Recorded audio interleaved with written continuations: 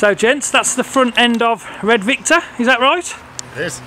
And he's just munching his sandwich. Got to grab a dinner break where you can. Yeah. So, Red Victor, just fill us in for people who don't know. That's a car. What's your plans for Red Victor this next year? 2019 to take the street legal world record back that we held in 2012 to 2014, and we're going to do that in Bahrain because of the weather and the track but yeah, this we're hoping to make about 4,000 horsepower this year.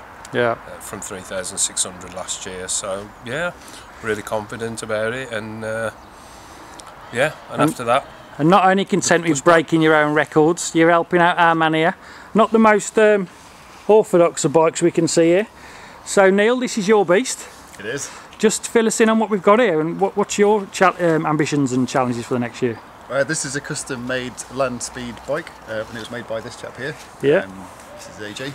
How you doing, AJ? He's AJ from Moss Bikes, and this is it doesn't look it, but it is actually quite state-of-the-art. It's stainless steel, 3D printed parts, all sorts of things.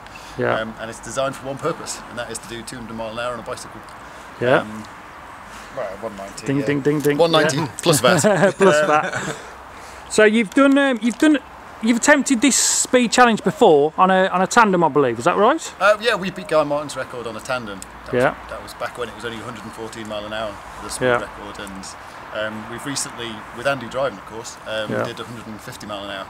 So Andy, you're using Red Victor as I guess as the pace car, yeah? We will be, yes. That's the plan, yeah. When we ran 150, we were using a Porsche. Yeah. That was donated by Porsche, but it got to a speed and then died pretty much because there's a big board on the back. Anything with a canopy on the back slows it down, but obviously Red Victor's got so much power it won't make any difference. Yeah.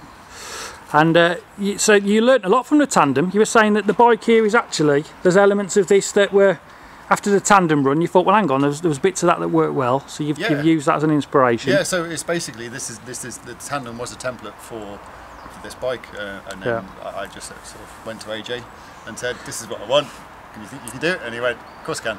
So AJ, is that your weekly job, building world record speed racing bikes? Not exactly, no. I'm a custom frame builder, also a teacher, and also now got an interest in classic cars as well.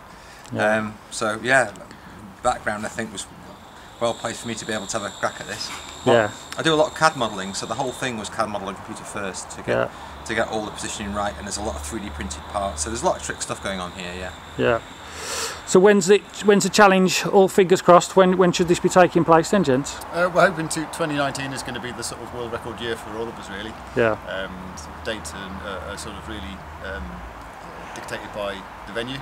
Yeah. Obviously, this kind of record is typically done on Bonneville because it's 6 miles plus. Yeah. We don't have those kind of distances. I mean, where we did the 150 was in 2 miles, and that was quite hairy as it was. So to go faster there is sort of.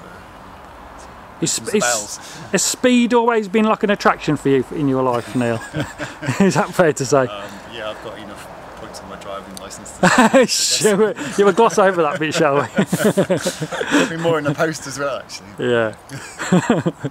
Cool. But I don't know I suppose you can pick up points on a bike as well, can't you? So you watch where you're cycling, I guess. Well, good luck, gents. Good luck this year, and fingers crossed, all goes well. Cheers, gents. Cheers, thank you.